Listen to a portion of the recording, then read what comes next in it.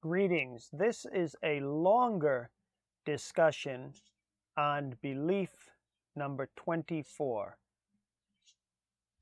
Now again, all of these beliefs, as I am reading from, you can find the PDF. You can go in Google and you can find the PDF of the 28 fundamental beliefs of the Seventh-day Adventist Church.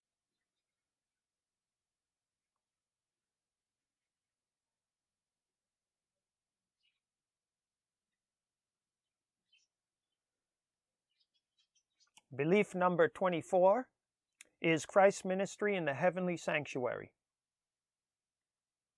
There is a sanctuary in heaven, the true tabernacle that the Lord set up and not humans. In it, Christ ministers on our behalf, making available to believers the benefits of his atoning sacrifice offered once for all on the cross.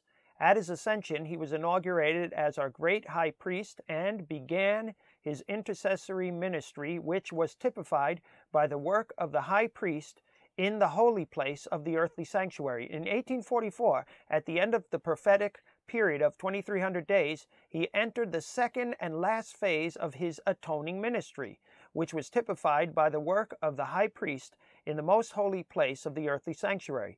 It is a work of investigative judgment, which is part of the ultimate disposition of all sin, typified by the cleansing of the ancient Hebrew sanctuary on the Day of Atonement. In that typical service, the sanctuary was cleansed with the blood of animal sacrifices, but the heavenly things are purified with the perfect sacrifice of the blood of Jesus. The investigative judgment reveals to heavenly intelligences who among the dead are asleep in Christ, and therefore in him, are deemed worthy to have part in the first resurrection. It also makes manifest who among the living are abiding in Christ, keeping the commandments of God and the faith of Jesus, and in him, therefore, are ready for translation into his his everlasting kingdom. The judgment vindicates the justice of God in saving those who believe in Jesus. It declares that those who have remained loyal to God shall receive the kingdom. The completion of this ministry of Christ will mark the close of human probation before the second advent. And these are the texts that are located underneath this statement of the fundamental belief 24. And I'm not going to go through all of these, and I'm going to go through some that are not mentioned here. Now, in Leviticus chapter 16, we read about the Day of Atonement within the earthly sanctuary. And in verse 15, we read about the high priest. Then he, that is the high priest, shall kill the goat of the sin offering. So we're looking at the goat of the sin offering, which is for the people. Bring its blood inside the veil. Do with that blood as he did with the blood of the bull, and sprinkle it on the mercy seat and before the mercy seat. Now the mercy seat was the lid of the Ark of the Covenant, that golden box that had the 10 Commandments, among other things, in it. Leviticus 16:19 goes on to say, Then he shall sprinkle some of the blood on it with his finger 7 times, cleanse it. Cleansing is a key word in the book of Leviticus, and purity as well are key words or key concepts in the book of Leviticus. And consecrate it from the uncleanness of the children of Israel. So the sanctuary was to be cleansed from the uncleanness. Now, if we go in our Bible, and I'm going to read verse 20, but first I didn't put this in the presentation, but if we go in our Bible, this is just one area to see this, and we go to the book of 1 Kings, chapter 5, and verse number 5, we see here that it says, And behold, I propose to build a house for the name of the Lord my God, as the Lord spoke to my father David, saying, Your son, whom I will set on your throne in your place, he shall build the house for my name. So the sanctuary was the place for the name of God. Name in the Bible also refers to character, reputation. So when we keep that in mind, we realize that this Day of Atonement had to do with a way of symbolizing the cleansing of the reputation of God. What is it that is one of the key things that brings the reputation or the character of God into question is how God deals with sin. Now think about it a minute.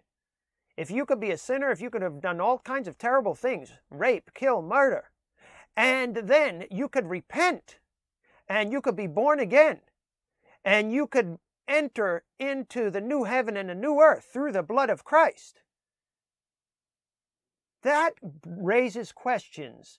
The way God deals with sin raises questions about his reputation.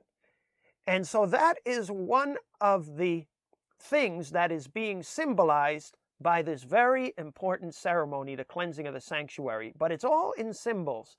But it has to do with the gospel, and it also has to do with the people who have accepted the gospel, and it also has to do with the reputation of God in relation to the gospel and how he deals with sin. Now let me continue in verse number 20.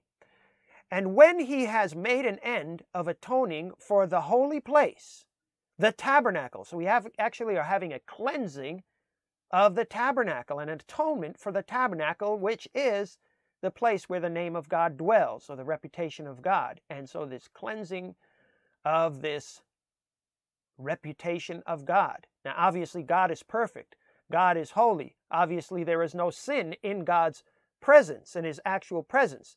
But sin leaves a question mark, concerning who God is and concerning his reputation and his character. The tabernacle of meeting and the altar, he shall bring the live goat. Okay, let me read that again. And when he has made an end of atoning for the holy place, the tabernacle of meeting, and the altar, he shall bring the live goat. So we looked at the goat of the sin offering. Now we're going to look at the live goat. And what happens here? Aaron shall, what? He shall lay both his hands on the head of the live goat, confess over it all the iniquities of the children of Israel, and all their transgressions concerning all their sins. Okay? So he's confessing over the head of this live goat all of these sins, putting them. So what we're dealing with is sin being put in its rightful place. Putting them on the head of the goat, and shall send it away into the wilderness by the hand of a suitable man. So what does that goat represent? That all the sins are put on its head. That goat represents Satan. So what we see here is a symbol representing sin put in its rightful place. And we could say that in the understanding of those who truly study the Word of God, those who truly understand the gospel, those who accept Christ, sin is put in its rightful place. In other words, in our understanding. See, we live in a world where the character of God has been attacked. And sin has caused a great confusion in how God deals with sin. And the things going on in this world as a result of sin have caused many questions to be raised about God. And so God's people have a duty to put sin in its rightful place as we reveal the gospel to people. As we explain, the source of sin is the devil. And so when we look at these things, we have to keep these things in mind as we look at these symbols. And I'm going to continue on here. Leviticus 16:29. This shall be a statute forever for you. In the 7th month, on the 10th day of the month, you shall afflict your souls and do no work at all. So the people are to afflict their souls, whether a native of your own country or a stranger who dwells among you. For on that day the priest shall make atonement for you, to cleanse you, that you may be clean from all your sins before the Lord. It is a Sabbath of solemn rest for you, and you shall afflict your souls. It is a statute forever. So there is this concept of afflicting the soul. People had to afflict their souls. They had to consider whether or not they were afflicting their souls. So there is this self-investigation. There is a connection between the people and what is going on. And the people had to afflict their souls. There is a connection between the people and the priests. There is a connection between the people and the ceremonies of the Day of Atonement. Leviticus 23:27. Also the 10th day of the 7th month shall be the Day of Atonement. It shall be a holy convocation for you. You shall afflict your souls and offer an offering made by fire to the Lord. So the people had to have this introspective self-evaluation, and they had to afflict their souls. And they had to be very careful to do this on this day. It was a day of deep prayer. It was a day of soul searching. And you shall do no work on that same day. So it is a Sabbath day of rest. In other words, you got to turn your mind to holy things. It is a prayerful day.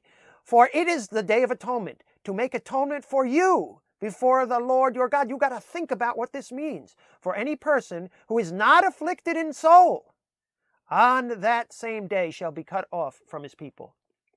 Now this is an illustration based on the Holman Illustrated Bible Dictionary illustration of the ancient Hebrew calendar. And so here are our months of the calendar with January, February, March, April, May, June, July, August. And so these are our months. These are the Hebrew months, ancient Hebrew calendar months, and how they relate to our months. Okay? And Nisan is the first month of the Hebrew calendar. And so the 7th month is Tishri. These are things that would go on during the year in the Hebrew calendar. You had the early rains, and you had the latter rains. Early rains and the latter rains to prepare for the harvest. Now, as we look at this calendar, we see when during the year the Hebrew festivals would fall. Passover, unleavened bread, first fruits in the first month, Nisan.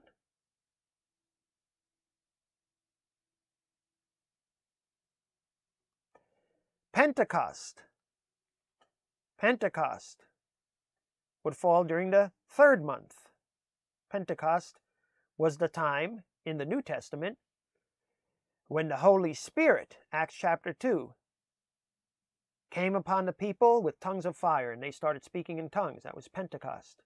Jesus was crucified at the Passover time. It's very interesting. Trumpets, atonement, tabernacles were during the 7th month. And the 7th month and the 10th day of the month was the Day of Atonement. And then after that, tabernacles. And it reminds us of the final tabernacling of God with his people in the new heaven and the new earth. Now, Daniel chapter 7. We're going to look in Daniel because Daniel chapter 8 and verse 14 refers to a cleansing of the heavenly sanctuary. It also, in that chapter, refers to an attack on the heavenly sanctuary. But to put that in context, we're going to be looking in Daniel 7 a little bit. Now, in Daniel chapter 7, we read of 4 beasts. 4 beasts. Daniel 7:17 reveals those great beasts, which are 4 kings. So these beasts represent kings, which shall arise out of the earth. Now, here's a little illustration of the 4 beasts of Daniel chapter 7. And they correspond to the 4 metals in Daniel chapter 2. And in Daniel chapter 2, the interpretation is given that these are kingdoms. The first one was clearly Babylon in the days of Daniel. Then taking over after Babylon was Medo-Persia. We read about that event in Daniel chapter 5. Then Greece came next, then Rome, and then the divided kingdoms that came out of Rome, also corresponding to the 10 horns.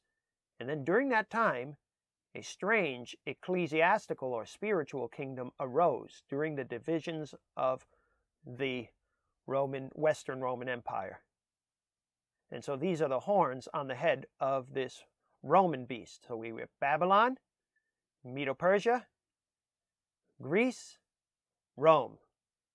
And then the beginnings of modern Europe that came out of Rome, and this strange Roman Church kingdom.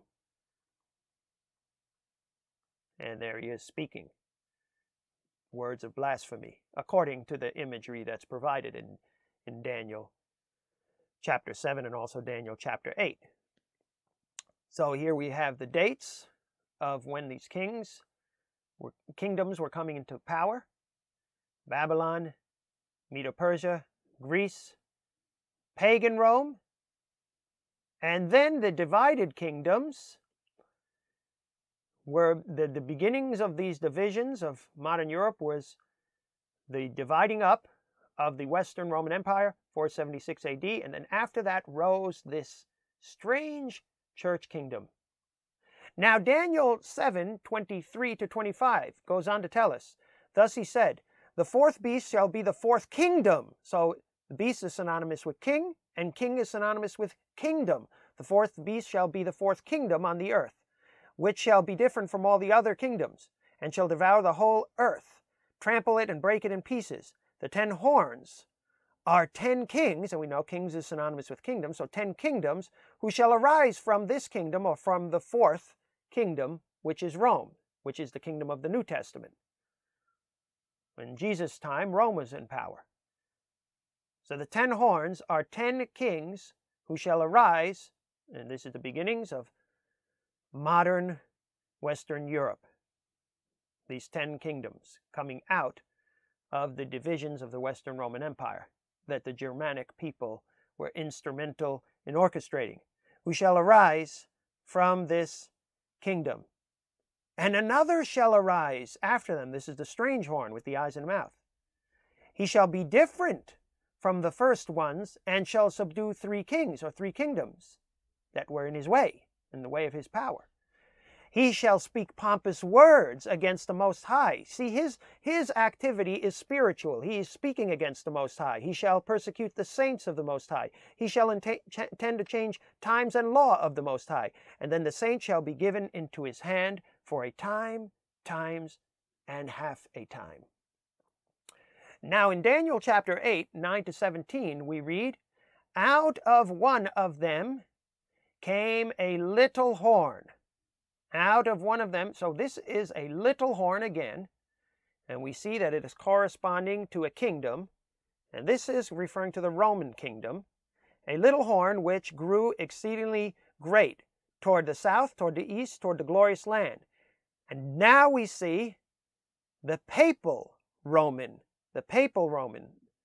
the ecclesiastical Roman activity, or the vertical phase of this kingdom. So we have the horizontal phase of pagan Rome in verse 9, south, east, glorious land.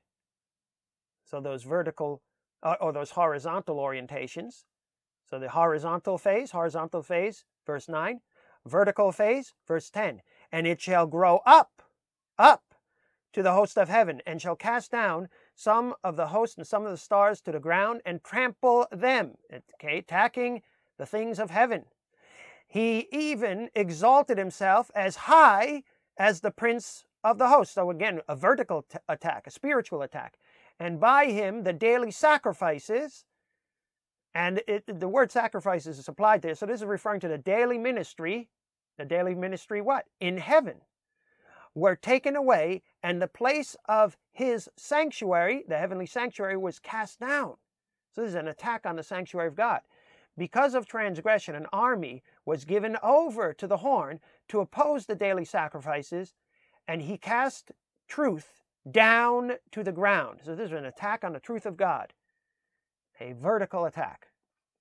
his spiritual attack. He did all this and prospered. Then I heard a holy one speaking, and another holy one said to that certain one who was speaking, how long will the vision be concerning the daily sacrifices and the transgression of desolation, the giving of both the sanctuary and the host to be trampled underfoot? He said to me, for 2,300 days, or literally evenings, mornings, then the sanctuary shall be cleansed. So we're talking about the heavenly sanctuary. Then it happened, when I, Daniel, had seen the vision and was seeking the meaning, that suddenly there stood before me one having the appearance of a man. And I heard a man's voice between the banks of the Ulai, who called and said, Gabriel, make this man understand the vision. So he came near where I stood, and when he came, I was afraid and fell on my face. But he said to me, understand, Son of Man, that the vision refers to the time of the end. So this vision in chapter 8 refers to the time of the end. And Gabriel is going to help Daniel understand the vision, and particularly the number aspect, the 23 evenings, mornings. And Hebrew words for vision in this chapter reveal that, particularly the number aspect. Daniel 8, 20 and 21. Within Gabriel's interpretation, we read, the ram which you saw, there is a ram in the vision when you start in the beginning of the chapter, the ram which you saw having 2 horns, they are the kings of Medo-Persia. And as I mentioned, Medo-Persia came to power and defeated Babylon. Who defeated Medo-Persia? And the male goat, now in the vision, a goat defeats the ram. The male goat is the kingdom of Greece. The large horn, that is between its eyes, is the first king. So during the unified Greek kingdom of Alexander the Great, Medo-Persia was defeated and Greece took over. Daniel 8, 26 and 27 tells us, and the vision of the evenings, mornings. So the entire vision is referred to as the vision of the evenings, mornings. How many evenings, mornings are there? As we saw in verse 14, 2,300. But the vision starts with Medo-Persia. And the vision of the evenings, mornings, which was told, is true. Therefore seal up the vision, for it refers to many days in the future. And I, Daniel, fainted, and was sick for days. Afterward I arose and went about the king's business. I was astonished by the vision, but no one understood it. They still needed understanding. So here we see how these symbols relate to one another. We see Babylon is symbolized by the head of gold in the vision of chapter 2 of Daniel, by the lion-like beast in chapter 7 of Daniel. In chapter 2 of Daniel, Medo-Persia is symbolized as the silver of the chest of the image, by the bear with one side higher than the other in chapter 7, and by a ram with one horn higher than the other in chapter 8.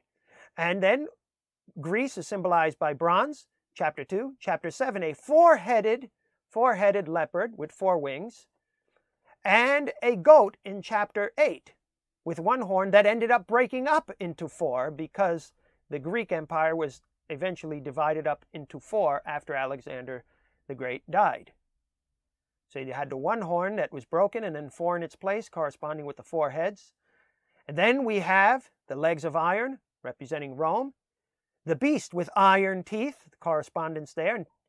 And then we have, that is corresponding with the horn that we were reading about in chapter 8 in its pagan Roman phase, or in its horizontal phase, pagan Rome.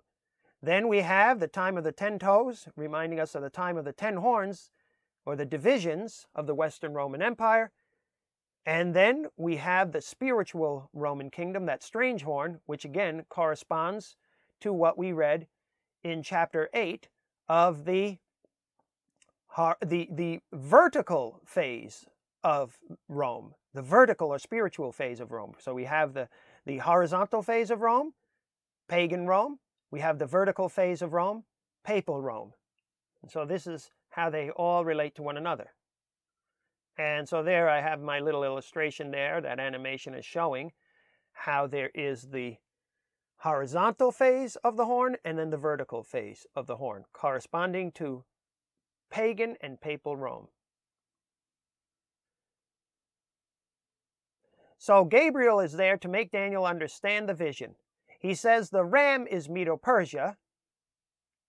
It has one horn higher than the other, just as the bear had one side higher than the other. Medo-Persia defeated Babylon. Gabriel tells Daniel that the goat represents Greece. The goat ends up with 4 horns, just as the leopard had 4 heads. After the death of Alexander the Great, his kingdom was divided among his 4 generals, Cassander, Lysimachus, Seleucus, and Ptolemy. Daniel 8 and verse 9 tells us the little horn, which represented the pagan Roman phase, the little horn grew exceedingly great toward the south, toward the east, toward the glorious land, the horizontal, temporal conquest of Rome during its pagan phase. Rome would arise to power during the later days of the divided Greek Empire, according to Daniel 8:23. Daniel 8:23. Daniel 8:10 and 12 deal with the vertical, the spiritual conquest of Rome during its papal phase, opposes the sanctuary of God and the daily ministry in the heavenly sanctuary. Daniel 9:21 to 27. Now, as I said, at the end of Daniel chapter 8, Daniel still didn't quite understand the vision. So here we read in Daniel 9:21 to 27. Yes, while I was still speaking in prayer, the man Gabriel, whom I had seen in the vision at the beginning, being caused to fly swiftly, reached me about the time of the evening offering. And he informed me and talked with me and said, O Daniel, I have now come forth to give you skill to understand. So he had seen Daniel in the vision of chapter 8. There is no vision in chapter 9, and that vision is referred to in verse 21. And then he goes to help, again, Daniel understand, because Daniel didn't understand by the end of chapter 8. In verse 23, at the beginning of your supplications, the command went out, and I have come to tell you, for you are greatly beloved. Therefore consider the matter and understand the vision. And it was particularly the number aspect of the vision. 2,300 days, then the sanctuary would be cleansed. Now, the vision of chapter 8, the entire vision was referred to as evening mornings. And how long was it? 2,300 evenings mornings, or 2,300 days. And so we know from the context that that can't be 2,300 literal days, because that is too short a time for the rise and fall of these nations. But it fits with years. It fits with years. So we're really talking about years, 2,300 years. Well, to help Daniel understand the beginning of that 2,300 years, which obviously happened during the time of Medo-Persia, that was the beginning, rather. The beginning of the 2,300 years would begin in the time of Medo-Persia, but when?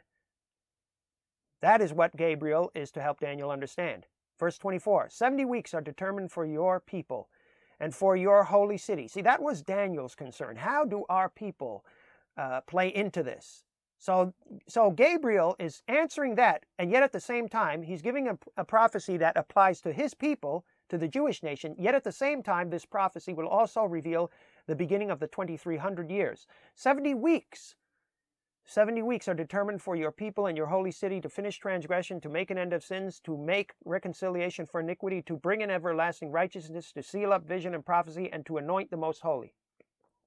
Know therefore and understand that from the going forth of the command to restore and build Jerusalem until Messiah the Prince, there shall be 7 weeks and 62 weeks. The street shall be built again, and the wall, even in troublesome times. And after the 62 weeks, which comes after the 7 weeks, as we just saw, Messiah shall be cut off, but not for himself. And the people of the prince who is to come shall destroy the city and the sanctuary. The end of it shall be with a flood. Until the end of the war, desolations are determined. 27. Then he shall confirm, that is, the Messiah, shall confirm a covenant with many for 1 week, and this is the final week of the 70 weeks, but in the middle of the week he shall bring an end to sacrifice and offerings by becoming the ultimate sacrifice on the cross.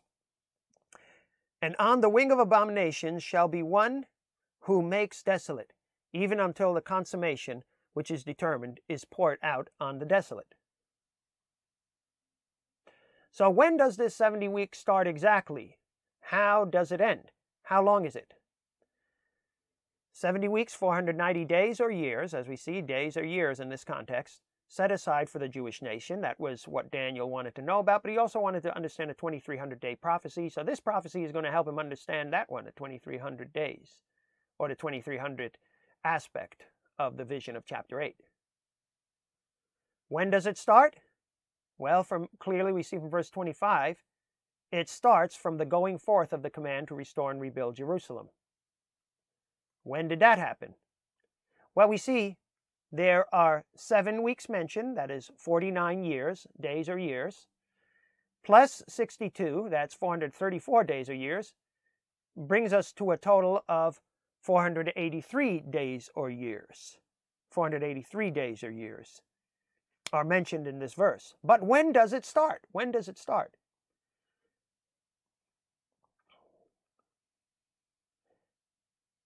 Well, clearly at the time of restoring. And when did this? Now, restoring means return. So it's not simply rebuilding. Restoring means return or giving back. And we have certain passages in the Bible that reveal that to restore is to return. But he built Elath and restored it to Judah. He built it, that's one thing. He restored it, he returned it. Again, another reference is in 1 Kings 20:34. The cities which my father took from your father I will restore. And again, restore all that was hers. 2 Kings 8:6, all ways of revealing that to restore means return. So when was Jerusalem restored? Well, we see it in Ezra 7:6, starting in Ezra 7:6. This Ezra came up from Babylon, and he was a skilled scribe in the law of Moses, which the Lord God of Israel had given. The king granted him all his requests, according to the hand of the Lord, his God, upon him. Some of the children of Israel, the priests, the Levites, the singers, the gatekeepers, the Nethinim, came up to Jerusalem in the 7th year of King Artaxerxes. Now we have a year, the 7th year, and that was when this restoring happens. How do we know? We jump down, we look into the words of the decree in verse 25, and we see, and you, Ezra, according to your God-given wisdom, set magistrates and judges who may judge all the people. So their ability to govern themselves is being restored to them. Their authority is being restored to them. And that's what we're seeing. This is when the restoration happens. And that is the 7th year of King Artaxerxes. So when is the 7th year of King Artaxerxes? 457 BC. History shows us that. 457 BC is the 7th year of King Artaxerxes.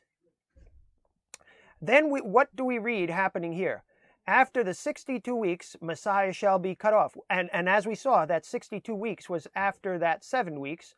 So after 69 weeks, which is 483 years, Messiah will be cut off.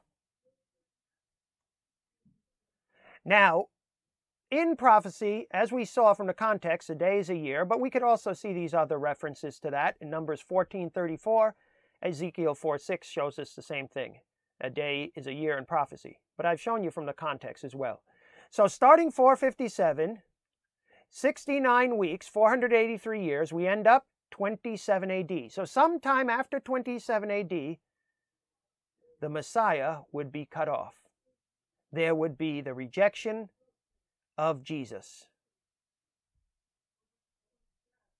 What does it say would happen in that final week? He, that is Messiah, will confirm the covenant with many for 1 week, but in the middle of the week he shall bring an end of sacrifice and offering. How? By becoming the ultimate sacrifice. So that final week would bring us from 27 AD to 34 AD, and right in the middle, 31 AD, that is when Jesus would be crucified. See, this prophecy is pinpointing the year of Jesus' crucifixion. And so we have all of these elements of the 70-week prophecy mapped out. All of these elements of the 70-week prophecy mapped out here. And the crucifixion of Jesus in the final week. Now you could see more on that in my presentation on spiritual Israel and the New Earth. But AD 27, Christ is baptized about 30 years of age, according to Luke 3:1, and we see a reference there, 21 to 23. So he begins his earthly ministry. He's crucified about 3.5 years later, 31 AD. Now, how did all of this help Daniel? As we saw, the vision of chapter 8 began with Medo-Persia symbolized as a ram. Well, this decree went forth from a Medo-Persian king, Artaxerxes, in 457 BC. So we are now pinpointing the time during the Medo-Persian time when the 70-week prophecy begins, but also it would help Daniel understand when the 2300 year prophecy begins. That was the point, for Daniel to understand the number aspect of the vision, but also to answer his concerns about his own people, which were his concerns if you read his long prayer in chapter 9. And so if we start from 457 BC, we end up 1844. Jesus cleanses the heavenly sanctuary. So the 70-week prophecy was to help Daniel understand the vision of chapter 8. So the cleansing of the heavenly sanctuary starts 1844.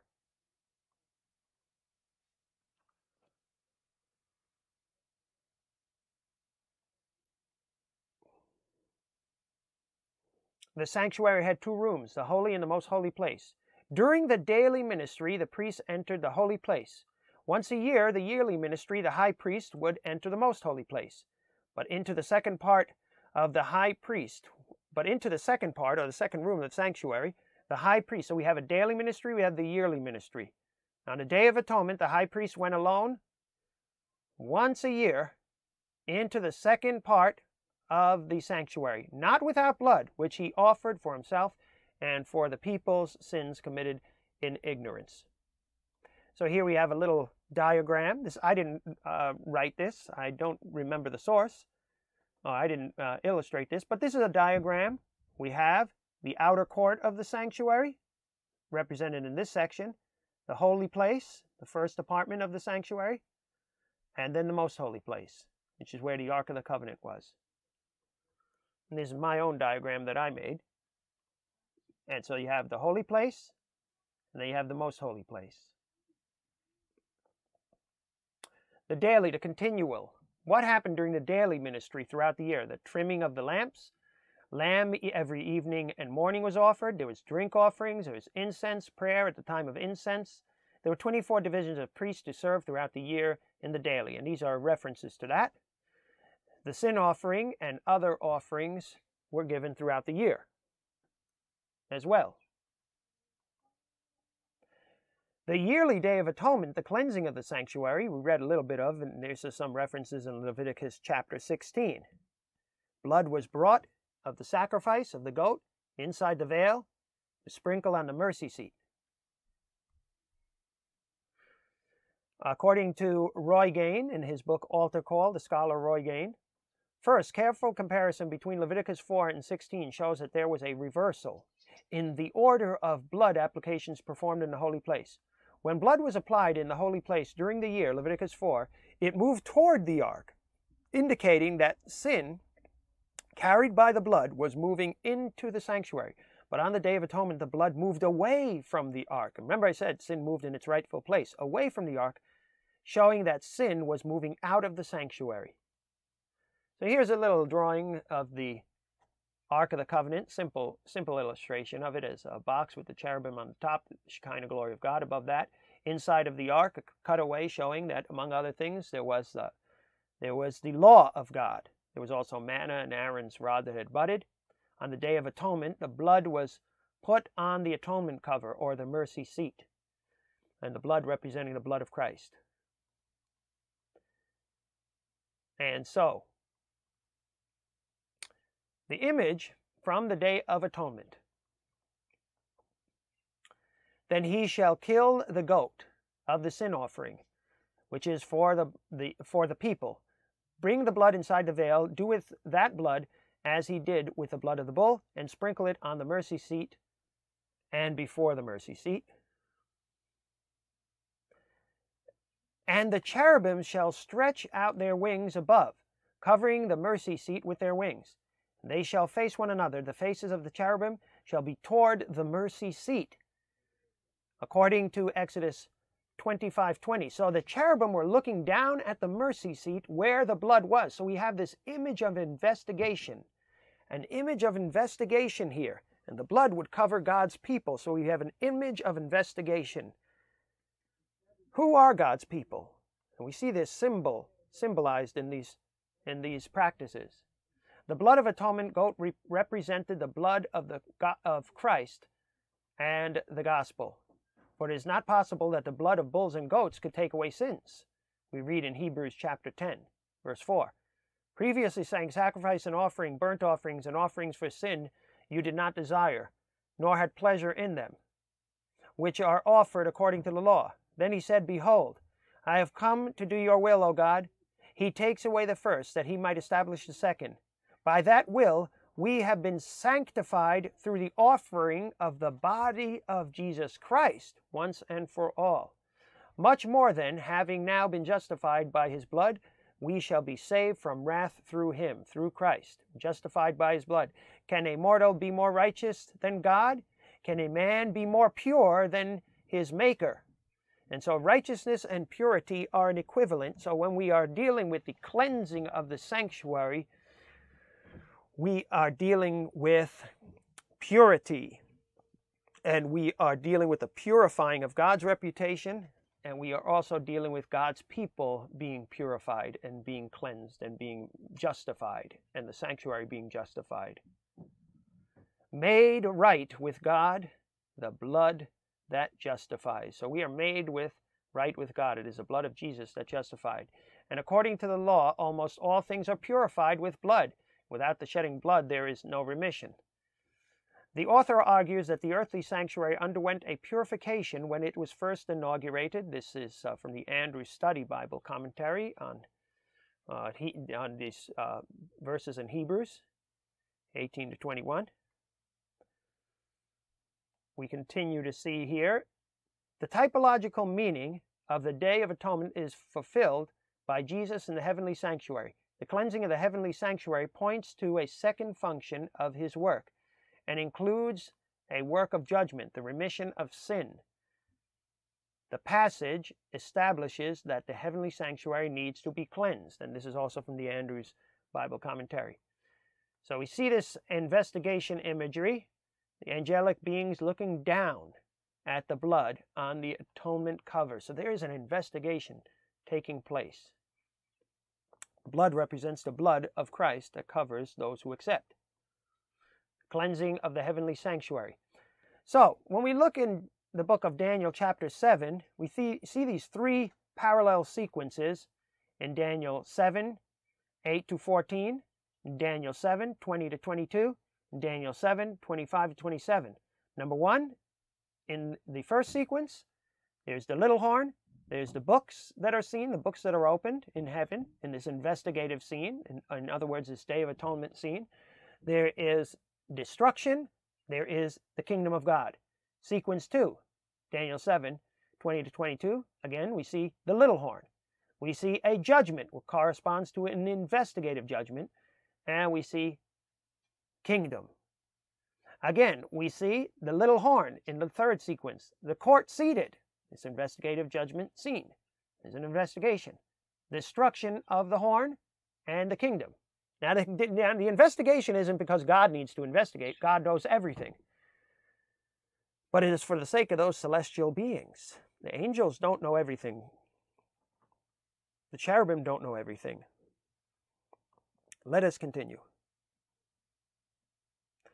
Daniel 8, 9 to 14 gives us this sequence again. Daniel 8, 9 to 14 and 20 to 25. But this time, instead of the judgment, or the books, or the court seated, we see the cleansing of the sanctuary. So in this sequence, we see the little horn, the cleansing of the sanctuary, which is the investigative judgment, as we saw that investigative imagery in it, not only with the cherubim looking down at the blood, but also with people having to do what? As we read earlier, afflict their souls, afflict their souls. And then the little horn is broken.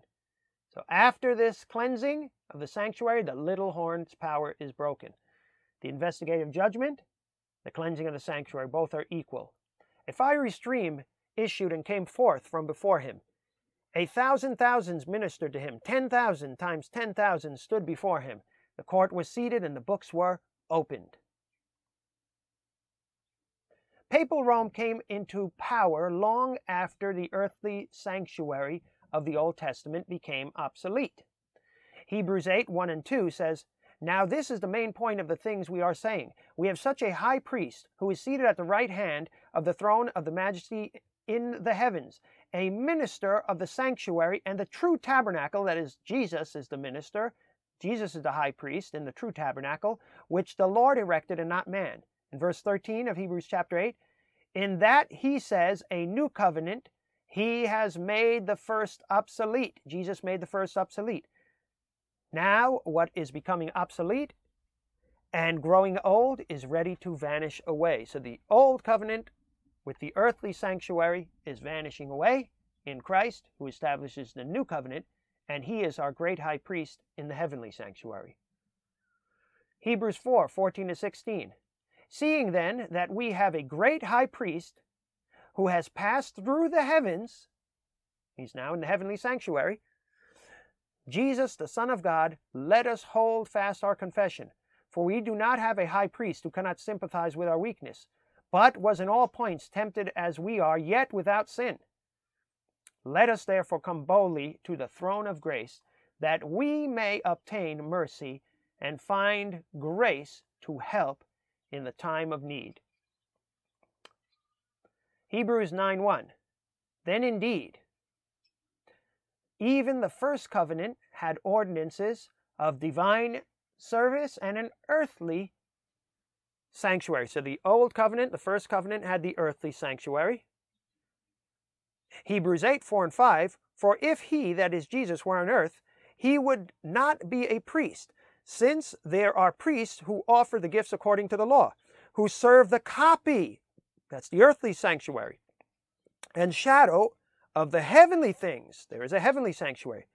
"As Moses was divinely instructed when he was about to make the tabernacle," the earthly tabernacle.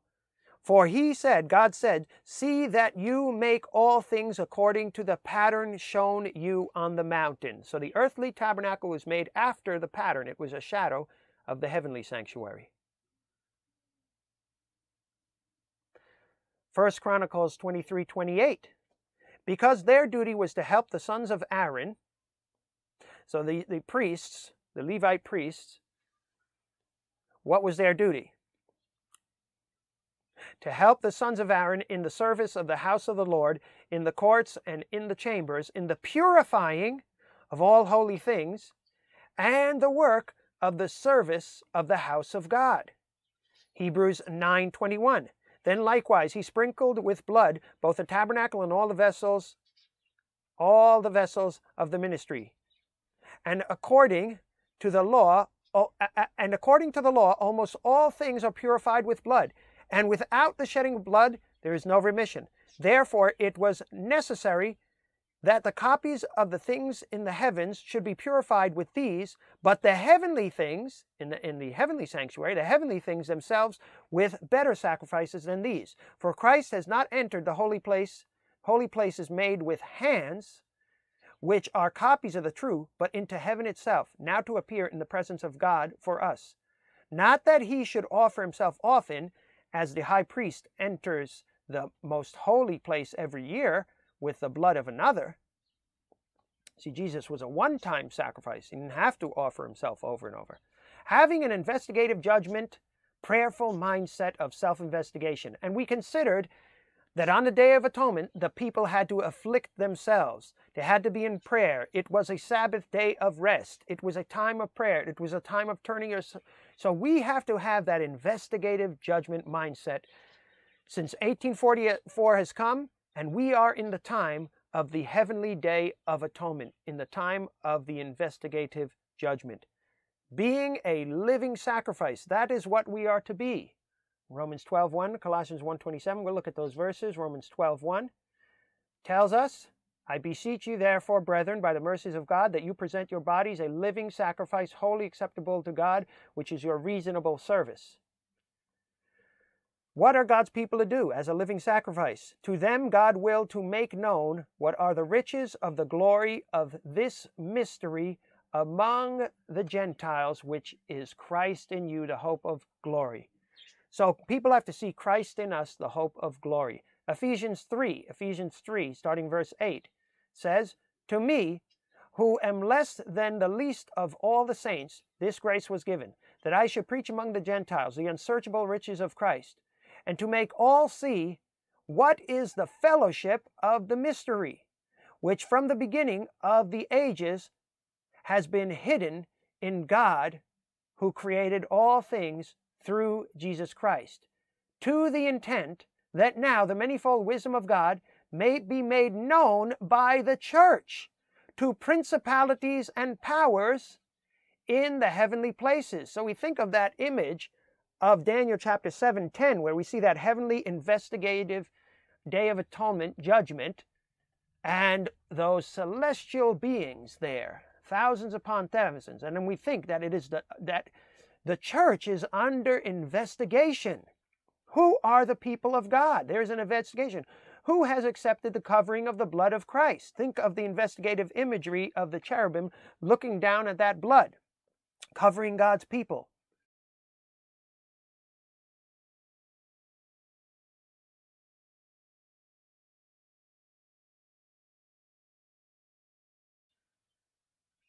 To the intent that now the manifold wisdom of God might be made known by the church to the principalities and powers in the heavenly places. Like I said, it's not because God needs to know who his people are, but as we were talking, all of those angelic beings, all of those celestial beings who have a question and who want to know. This investigation is largely for their sake and for them to understand the judgment and fairness of God. And so the fairness of God is vindicated. The character of God is being vindicated. And while that is happening in this end time period of Earth's history that we are in, we have the duty of setting the record straight, putting sin in its rightful place, correcting the misunderstandings done to the character of God, according to the eternal purpose which he accomplished in Christ Jesus our Lord, in whom we have boldness and access and with confidence through faith in him. So Jesus is our high priest. 1 Thessalonians chapter 3, starting in verse 11. Now may our God and Father himself and our Lord Jesus Christ direct our way to you, and may the Lord make you increase and abound in love to one another and to all, just as we do to you, so that he may establish your hearts blameless in holiness before our God and Father at the coming of our Lord Jesus Christ with all his saints. So the process of God's people being purified as we grow in the sanctification process, as sin is moved to its rightful place, as this cleansing of the reputation of God is happening, as this cleansing of the heavenly sanctuary is occurring, and sins are being blotted out, God will have a people that will truly reveal the love of God. Growing in holiness is growing in love. 1 Corinthians chapter 1, 4 through 8. I thank my God always concerning you for the grace of God, which was given to you by Christ Jesus, that you were enriched in everything by him, in all utterance and all knowledge, even as the testimony of Christ was confirmed in you. See, we are the evidence of the gospel. The testimony of Christ is to be confirmed in us. So in this heavenly court scene, we are the evidence of the righteousness of God, so that you come short in no gift, eagerly awaiting the revelation. There's that language that connects with the book of Revelation in these passages. The revelation of our Lord Jesus Christ, who will also confirm you to the end, that you will be blameless in the day of our Lord Jesus Christ. So God is going to have an end-time church. And that church is clearly going to reveal who his people are. And they're going to be revealed through this process. Through this process. The wheat and the tares are being separated. Revelation 12:17, and the dragon was enraged with the woman, and he went to make war with the rest of her offspring who keep the commandments of God and have the testimony of Christ. So the effects of the cleansing of the heavenly sanctuary are now being felt on earth since 1844. The gospel is being cleansed in one sense. The gospel, which was misunderstood and misrepresented throughout ages, is being cleansed, and the Seventh-day Adventist Church has within it the pure gospel. Now, that doesn't mean everybody within the Adventist Church has received it, but doctrinally it is within the Adventist Church, and it is to be shared. This end-time everlasting gospel, the correct gospel. There are confused gospels in the world. There is the idea, the Calvinist idea of, what is the Calvinist idea of predestination? That some people are predestined to be saved, some are predestined to be lost, and that it's God that determined that. No, that's not the gospel. God has given us free will. We make the choice. God didn't predetermine that sin would enter into the world and that some people would be sinners, and that God didn't predetermine all of those things. It was a result of free will. And then there are gospels that say, well, you don't have to keep the commandments of God. The law is nailed to the cross. You can do whatever you want. There is all kinds of confusion in the church. Or there's other gospels that are not really gospel that say you got to work your way to heaven. No, the true gospel. So this end time, true everlasting gospel must be revealed. And it is within the doctrines of the Adventist Church. That doesn't mean that all people who call themselves Seventh-day Adventists know it. But it is within. Leviticus 16. Hebrews. Jesus is our high priest. There is a heavenly sanctuary. So in 1844, and this is a very simplistic, childish illustration, but you have Jesus moving into the second apartment ministry in the heavenly sanctuary. Now some people ask questions, well, does that mean he wasn't in the presence of the Father until 1844? And what does that mean?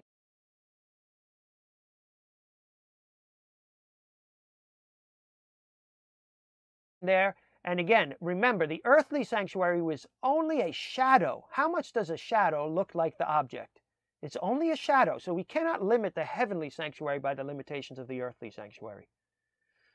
The earth is ripening rapidly. Evil will be revealed clearly as well as good. The children of Christ and those who are not of Christ, the sheep and the goats, his remnant is going to be exposed. There will be that final harvest. That final harvest, the ripening is happening, and there will be a harvest. And God's people will be ripe, and the devil's people will be ripe for destruction. The truth will prevail about God and not go out. It will always be there to compare with man's alterations and perversions of the truth. We are to reveal his ways are better than man's. As evil increases, so will the knowledge of God's truth and will stand as a witness against the world. We are called to be his evidence and to share the light to the world. The everlasting gospel, the assurance of salvation must be clear to us in the church. Sharing it is part of the refining process as well as study and discussion. Iron sharpens iron. Fire refines gold. So Jesus died for us. He was the ultimate sacrifice. And he ended the Old Testament sacrificial ceremonial system. He covers his people. He offers his covering to all. And those who have accepted the covering of Christ, those who have truly accepted it, are revealed to those heavenly intelligences, and how the gospel works is revealed in that investigative judgment scene. And so while that heavenly cleansing is happening, while that heavenly atonement cleansing of the sanctuary, investigative judgment is happening there, we are in the final stages of Earth's history where those who are in Christ and those who are outside of Christ are ripening and being revealed. Who has the true gospel and who is receiving the counterfeit? So what is going on in heaven is affecting earth. How do we stand firm? Philippians 3:20 to 4:1. And I will close by reading from Philippians. Philippians 3, and starting in verse 20, tells us, "For our citizenship is in heaven, from which we also eagerly await the Savior." We eagerly wait for the Savior, the Lord Jesus Christ, who will transform our lowly body, that it may be conformed to his glorious body, according to the working by which he is able to subdue all things to himself. Therefore, my beloved and longed for brethren, my joy and crown, so stand fast in the Lord, beloved. So that was Philippians 3:20 to 4:1. That is how we stand firm. We stand firm in Christ.